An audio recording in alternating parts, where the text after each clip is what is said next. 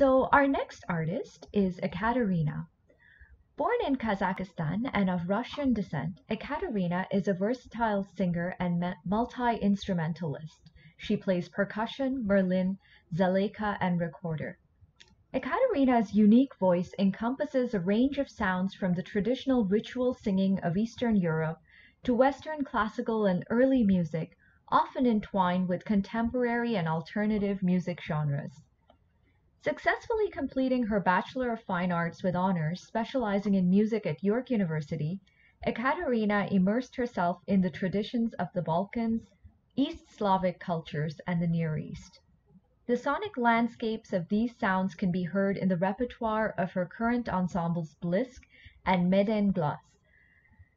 Symbiosis of traditional elements and alternative music are found in her work with other groups, such as the folk metal band Protocult, Russian folk fusion band BM13 Katyusha, and the world music contemporary ensemble The Collide Project. Here's Ekaterina. Жните мои, жни, жни, дорогие, ой, дорогие,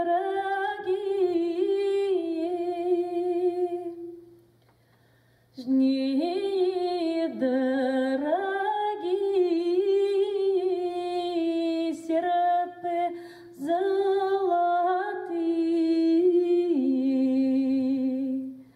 ой, золотые,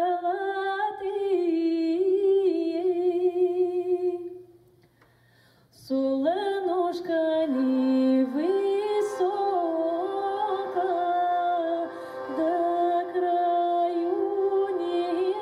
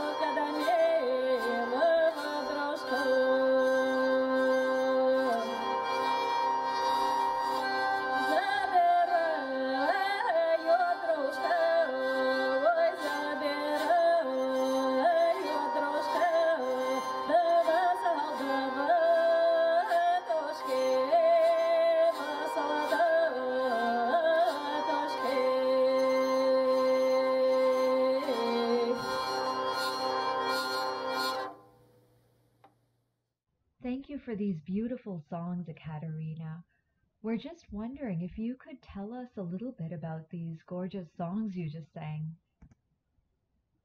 Sure. These are two Russian songs. It's a medley. I chose the first a cappella song is just a working sort of a harvest song uh, from the repertoire of Olga Sergeyeva. It's a really famous Russian folk singer, and just a working song the that would help, I guess, the people to move with the flow of work. And the second one is it's a recruitment song, so it sort of talks about the sorrows of having your beloved being recruited to the army, and they will take him away and they will cut off his golden locks. Wow, powerful, powerful and beautiful. And we would love to hear about your journey into music. How did you start this journey with learning music? How did this begin for you? Learning music started in Canada. Actually, it was later on in life that I decided to devote my time to learning music academically. But before, of course, I sang back home just in choirs and for fun in family gatherings. At the age of 16, I came to a studio called Castle of Music of Luba Shalev. So I started doing a lot of classical, Broadway, jazz. I was thrown all these genres at me. And later on, with the help of that instructor, I got into York University, where I decided to study world music. And actually, I studied with Judith Cohen, who happens to be on the program today. Hi, Judith. Um, so I studied world music and early music with Judith, as well as I got into the Balkan ensemble of Irene Markov. And Irene really got me singing in a very old style of traditional village style of voice. So I had to really relearn all the technique that I've ever have sort of studied in my life before. And the journey of rediscovering folklore actually came to me from singing in a metal band. And overall, I was a lot into the metal scene and devoted 10 years of my life. And what happened is all these artists started mixing in folk music into it and developed a genre of folk metal. So from there, also, I learned that there's all this repertoire of folklore that I have not heard before. Growing up as a kid back in Kazakhstan, we've sang mostly popularized folklore or national folklore, what it was called, and later on through metal artists and through studies of York University with beautiful instructors, what I've discovered is that there is a whole genre of folklore that goes into the village, and it's particular to the region, to the style. So it's like a whole another layer of folklore I've never heard before. And I decided to dedicate my life to studying that. And right now, my goal is to spread it, I guess, to as many people as possible through not only I don't want to reconstruct. I want to adapt. I want to learn it, and I want to adapt it into a uh, into new ways of sort of communication, whether it's through rock or any other popular music genres. Just want to do fusion. So you've mentioned already that you've been involved in a Balkan ensemble and in folk metal. Can you tell us about some of the projects that you have underway and that you're working with? Because I know you're doing so many different things that are really very different from each other. So maybe you can tell us a little bit about some of those. Sure. I do have for now 4 projects going on, and 2 of them are related to folk and traditional music. One of them through the Balkan Ensemble, actually. We formed, after graduation, we formed Ensemble Medan Class along with Irene Markov, who is our instructor and band leader, as well as all the students that were there studying the tradition from the Balkans singing. So Metal Glass, we sort of do a big journey through the Balkans, but also go beyond into Russia and Italy and Turkey and etc. Another project is fairly recent, couple of years, that was formed. It's called Blisk, and we've teamed up with ladies from numerous projects as well. It's like a super group of women. And we have singer and dancer Stefania Voloshin from Lemon Bucket, and Anastasia Y from Ensemble Dovira, as well as Evelina Ferenc from the Ensemble Polki. So what we do is we also fuse and mix Slavic music, whether it could be Polish or Russian or Ukrainian. So we try to set them to different interesting rhythms and sort of, again, fuse and go beyond sort of the traditional folk. My third project has been my longest and dedicated about 10 years of my life to metal. And this project is called Protocult. We also just sort of fuse a lot of folk, but a lot of drinking songs and very entertaining, kind of fun live band to be in. And we're coming up with a new album very, very soon. So excited for that. And finally, my fourth project is called Katyusha BM-13, which is actually, it's named after the rocket launcher in World War II. It's BM-13. It's literally called Katyusha. And that was formed for the Russian community specifically, which is what I would be trying to do, is to get this folklore kind of more to the people, I guess, because they're not very familiar with the traditional music from the villages. They're sometimes they even say it's not sounding Russian. So I'm here to kind of spread the word. Great. Wow, what an amazing array of projects you have going on, and it's so exciting to hear about each of these, and they're all so different and they're all so exciting. So, also curious, you also do sing Kazakh folk songs, and just curious about, I know you grew up in Kazakhstan, but yeah, would love to hear about your journey into that music as well. This is, how to say, so this is sort of a culture that I've grew up alongside with. So once I moved out, it all of a sudden felt like it's part of me as well, because I grew up with it. But I don't speak Kazakh language. I studied it very little in school, but I do remember how to pronounce it. And I do have a feel for it when I sing, at least I think so. And it just happened randomly, actually. Ensemble Topaz, he invited me to do some Kazakh songs, and I started looking into it. And the song I'm gonna play actually today, I've discovered it in a compilation of field recordings, and it was collected in nearby my city sometime, and it's a wedding song. It talks about the wedding ceremony opening up like a feast, and how the gracious host is giving presents to the guests, and just dreams come true, and there's big celebration. Well, thank you so much, and we are really looking forward to hearing your next song, and thank you so much for joining us, Ekaterina.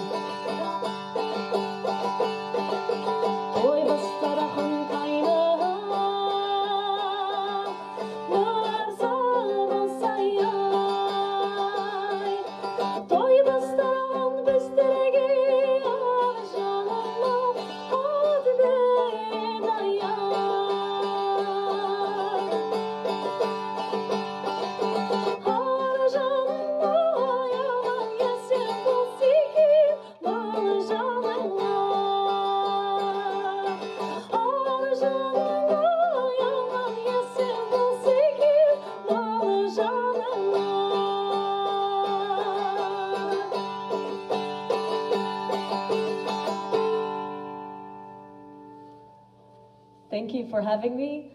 Stay safe and healthy and take care.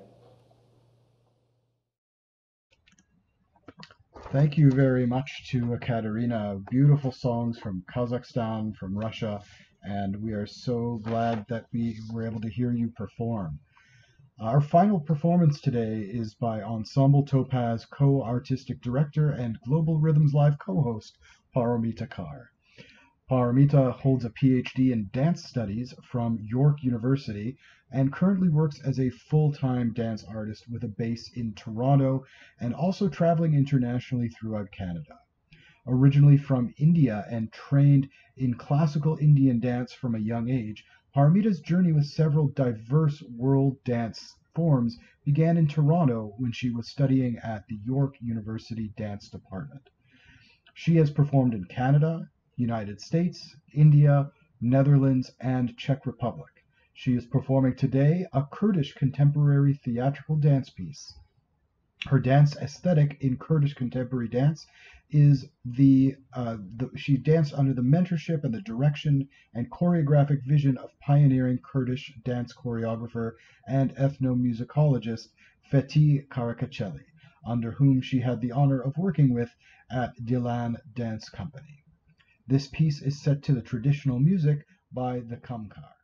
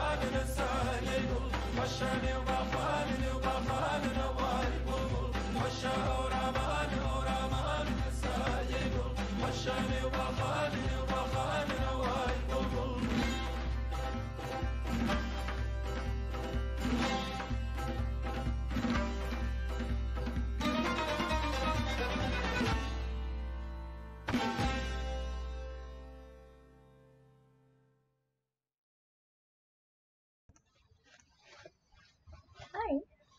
So that was me. I was performing a piece called Kosha Havraman. I'd like to mention this style is it's definitely interpretive, but drawing on Fethi Karacacelli's pioneering work into theatricalizing aspects of Kurdish dance. So Fethi Karacacelli is this amazing Kurdish choreographer, ethnomusicologist, and just amazing scholar and resource on Kurdish, all aspects of Kurdish culture, but most especially music and dance. And I've had the honor of working with him for several years. I met him the first time when we were both studying our masters at York University Dance Department. And and I've just had the honor of working with him several years since then, and especially in his Dilan dance company. And the company has been on hiatus for a few years now, but he does continue to do excellent research on the theories and backgrounds of Kurdish heritage cultures and dances. And there's something very interesting about the way he approaches Kurdish dance in its traditional context, because Kurdish dance is most often a group dance.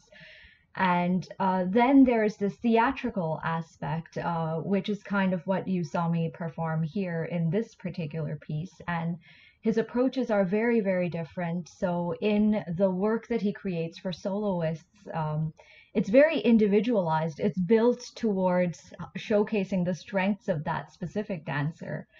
Versus in the group pieces, it really draws much more upon the heritage of the dances and the traditional folklore.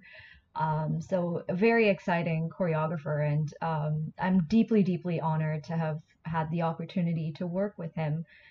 The dress I wore in this piece comes from Diyarbakir in Turkey. I was there in 2015 under a Canada Council for the Arts grant, and I studied actually under some of Fethi's students at the Dicle University State Conservatory Dance Department. And this dress was created by a beautiful dressmaker and costume designer